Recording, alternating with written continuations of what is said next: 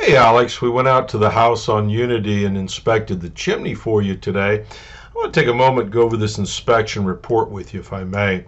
Upper right-hand corner is the legend. Each one of these initials pertain to something. A is consistent with the age of the chimney. BC comments below. C, repairs needed.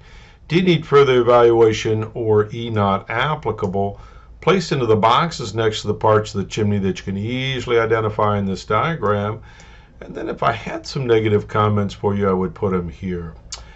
The only thing we can see, and it's not really a negative, is we've got two bricks. We've got a full face brick here, and we have a little corner brick that the bricks have deteriorated a little bit, the faces. What happens is moisture apparently got in behind there, and during a freezing temperature, it popped the face off.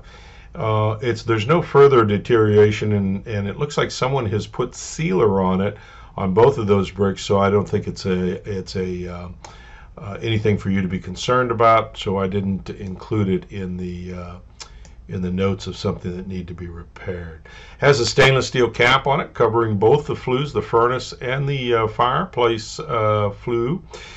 Keeping the birds, the rain, and the squirrels out. This flue system looks great. This is the smoke chamber. This is the area between the damper and the base of the flue. Here's a view of the flue system itself. These are the flue joints. They look nice and tight, all of them. Inside, open wood-burning fireplace. Looks like somebody's done some repair work in the past. In here, it's holding up real well. Damper's working well, no problems with that.